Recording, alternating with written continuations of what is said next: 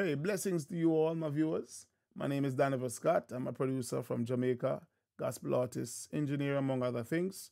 I have a very interesting experience using Studio One 5, working on a project of which I want to share with you. I need for you all to help me to bring this to the attention of PreSonus so that they can fix the problem, if it's a problem that they are responsible for. I have a window here with 3 folders. The first folder is a project that I'm working on for a client, and I reached to a point in the mix where I rest and I decided to continue the mix sometime after, but upon loading the mix, it would not load.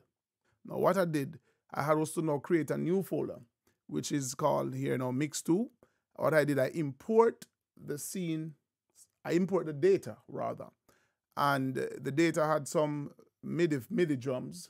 I used the Steven Slate drums, drum 5. And what happened is that when I import the session, I realized that the MIDI routing got messed up. So the kick ended up where the tom should be, and so it's going crazy. As a result, what I did, I had to reroute and then convert everything in terms of MIDI to wave. So I end up with all wave. Now I did the mix and it's basically 95% finished. I decide that I'm gonna now continue. I just come in studio, decide I'm gonna continue to finish up the project now. So I load it up, and lo and behold, the same thing happened again. It just reached to a point where it's stuck and not loading. And let me show you exactly what happened. So here am I in this project, and I'm loading the session. Just observe what happened.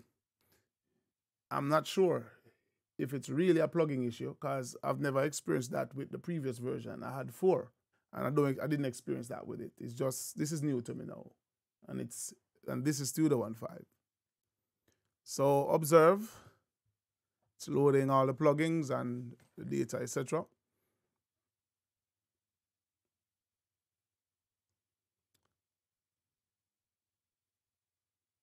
I'm using a Mac. I'm running i7 and a lot of memory. So it's not an issue with my system. RTO. You see what happened? It crashes. It just reached to a point where it just crashed. Now, I say, all right, seeing that that is happening, I say, let me create a separate folder, which I have here. So this is gonna be mix 3. So this is what I'm gonna be doing now. I'm gonna be loading Studio One, and I'm gonna import the data into mix 3, where I'm gonna have to continue the mix. And so let me take you through the process and show you exactly the roadblock I met upon. So let me save a new, just a minute, just want you to see everything. Call that mix 3. All right, let me find that folder. All right. Just so you can see what happened here. All right. So what I'm going to be doing now is import the data. So let's import the data from Mix 2. So here am I importing the data. Interestingly now, guys, this is where I realized that I have a big problem. You can import all of these options that you're looking at here, but in this case, it's just audio that I need.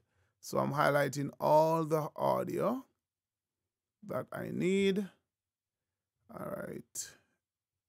Notice, guys, there is no bus option. I'm there looking for the bus option to import my bus settings, and I'm not seeing any at all.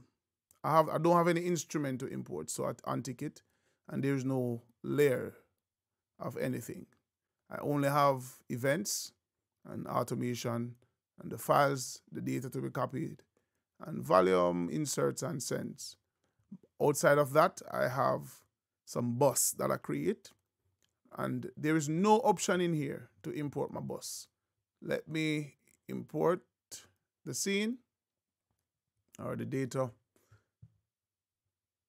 All right, here we go. So as you can see, yep, everything looks good. Let me load my mixer now. All right, so this is where the problem is now, folks. I had some parallel processing that I did using bus, and they are all pertaining to the lead vocal. I couple bus well based on how I process vocal. As you can see, the effects channel, they return, but when it comes to bus channel, they all disappear. For the background vocal, I had some parallel processing, and I also send all my vocals to a bus where I do additional processing and some parallel processing using bus as well. Also, where my kick is concerned and my snare, they would normally go to a bus. So I would normally send the top snare and the bottom snare to a bus and do final processing there. And likewise for the two kicks and anything else that warrants such an approach. And likewise for instruments that is recorded in mono and they are stereo. I would normally send those mono tracks to a bus and do final processing, and the list goes on. And also, I would normally have my mix bus, right? I would normally have my overall instrument bus and my overall drum bus where I do additional processing, right? But notice they are not here. My bus, they are not here. So me want to now continue to mix this song. As you can see, all my plugins, they are here. That was in the previous mix. And of course, everything is applied the way it was to vocal and all the instruments, etc. But one thing is missing, and is my bus. All my buses. And this is not nice for me right now because it means that I'm gonna have to redo all of those parallel processing I did, which is a time waster. So this is my point.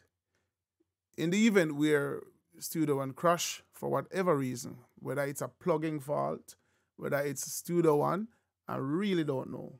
Say for example, your project crash, and the only way to get back your mix, to finish up your mix, is by you importing the data as I did here.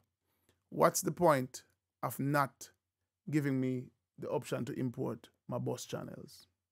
When my bus channels, they are literally, naturally a part of the mix and will be a part of the mix because every producer will use up the bus channels a lot to do parallel processing and whatever processing we might find necessary.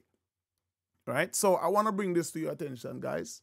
And I believe this is crucial, very important, because right now it would save me a lot of time knowing that I could import everything, including my bus channel. It would be handy to have the bus option being able to be imported. So I just want to make this known to everyone. So please, guys, help me. If I miss something, please put it in the comments below. If there is something that I miss, because I've never experienced this before. To be honest, I never normally have to import data because Studio One 4, I never had this problem. So this is pretty new. So if there's any solution out there, guys, please feel free to, comment. And if not, please help me to bring this to the attention of PreSonus so that they can do something about this. All right? One more thing. Please subscribe to my channel. I have very interesting content that I will be uploading continually. With my experience being a producer for over 15 years, I have a lot of stuff under my belt that is unique to me. And also, whenever I find interesting stuff that we're putting up on the internet for PreSonus to see to update Studio One, I will do so. And I also will be sharing with you some videos of some very interesting ways that I use Studio One. The features that is in Studio One, they are excellent. Studio One is a good deal. And I want to share those with you as well. So as the week progresses, I will be sharing with you. God bless you. Thanks for watching.